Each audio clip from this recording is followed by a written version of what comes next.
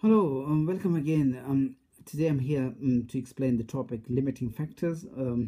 So most of the examiner highly testing this topic in exam. If you're a management accounting student or you're studying ACCA F5, so you can expect some 5 to 10 marks question regarding limiting factors. So what is limiting factor is limiting factors is any factor that is limited in supply, okay, that stop organization from expanding activity further.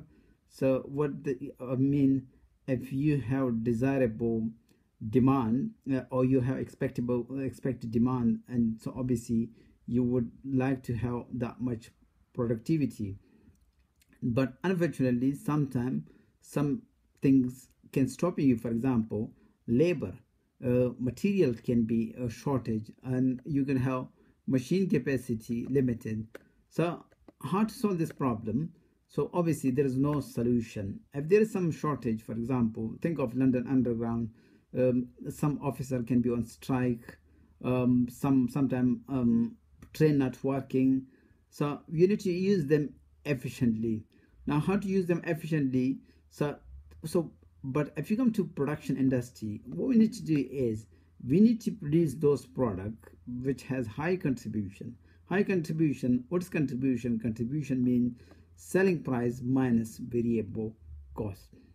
Now those products, so we need to rank them and put them on priority. For example, if there are some 6 7 products, so find the contribution and then rank them. But in order to, the best approach is there's example is very simple.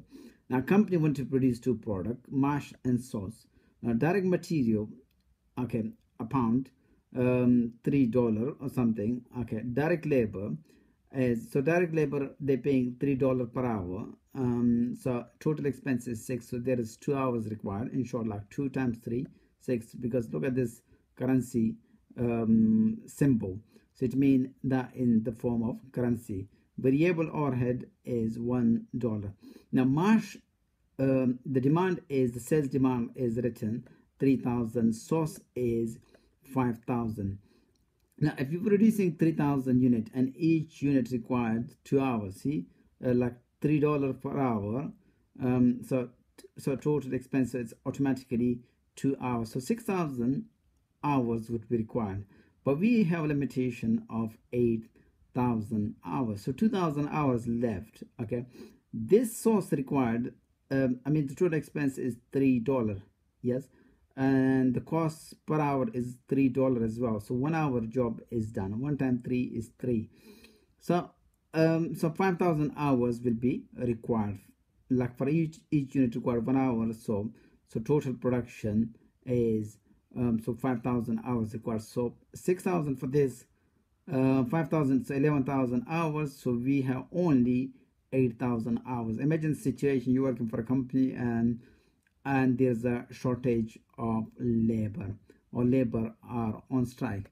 So what we need to do, the prices are given to you. Okay, so if you look at this one is material, so determine the production budget that would maximize the profit. So being a management accountant or being a manager, so your job is to increase the company profitability. So prices are given to you. The sales price for the mash is $14, and this $11 for the sauce. So what we need to do is, so the selling price minus the variable cost, which include direct material, direct labor, and other variable overhead. If you look at down, okay, the way it's done is, so conform the limiting factor, as we say, is, look, the mash required 2 hours, sauce required 1 hour, 3,000 units, so 3 times 2, 6,000 hours would be required, so total 11,000 hours, and we have only 8,000, so 3,000 is the shortfall. So what we're going to do is we cannot produce the desirable level, which is 3,000 plus 5,000, 8,000 unit cannot be produced. So we need to produce but less amount of one item.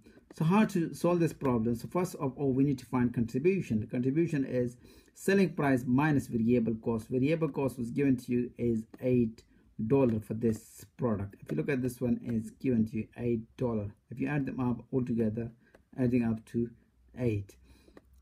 Now $8, so 14 minus 8, so 6. So 11 minus 11 is the selling price, variable cost is 7, so 4. So this product giving us $6 contribution. This one is 4. Now if you look at this one, obviously this one is much better, much. But don't forget that you need to compare in terms of limiting factors, which is hours, labor hours. Now obviously we're getting $6 contribution, which is bigger contribution than $4 contribution. But the hours required here is this only required 1 hour. So 1 hour spending and you're getting £4 contribution. Here you're getting 2 hours spending, you're getting £6 contribution. So for me, this look much better. If you spend like 2 hours, so you can get 8. Yes, and here you get 2 hours, only 6.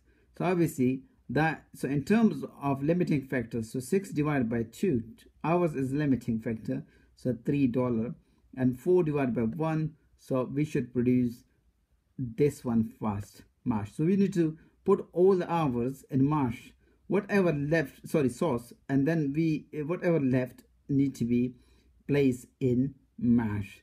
So what we need to do is rank them. So in terms of ranking, okay, sauce should be first, mashes should be second. So demand is 5,000 units, and each unit required 1 hour, so 5,000 hours gone. Okay, this one required 6,000 hours, but unfortunately we don't have it. Okay, so we can only put 1,000 hours, sorry, 3,000 hours. Okay, when, so I mean 3,000 hours. So when you have 3,000 hours and require 6,000, so you can only produce 50%. Like 3,000 of 6,000 is 50%. So you can only produce 1,500 units. If you take 50% of this, so 15 units you can, 1,500 units you can produce. So sauce will take all the hours. Reason why? Because the sauce is a better product than the mashes in terms of contribution. So if you do this thing is you produce the sauces, all of the sauces, the remaining hours should be invested in mashes. Okay, and then you find, so contribution is given to you $4, $6, you're producing 5,000 units, so 4 times 5 is 20,000, and here is 6 times 3, 1,500, so that is 9,000. So altogether 29,000 less the fixed cost, and that is 20,000. So 9,000 is the profitability. So contribution, so in short conclusion, so produce a product first which has high contribution in terms of limiting factor, which was sauces. Mashes was come second, so obviously invest all the hours in the one which is highly profitable.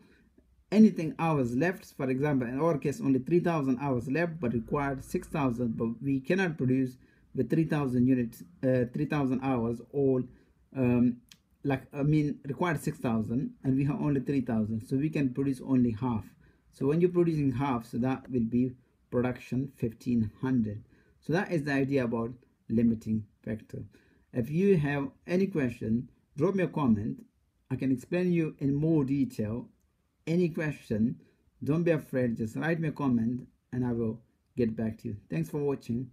Bye.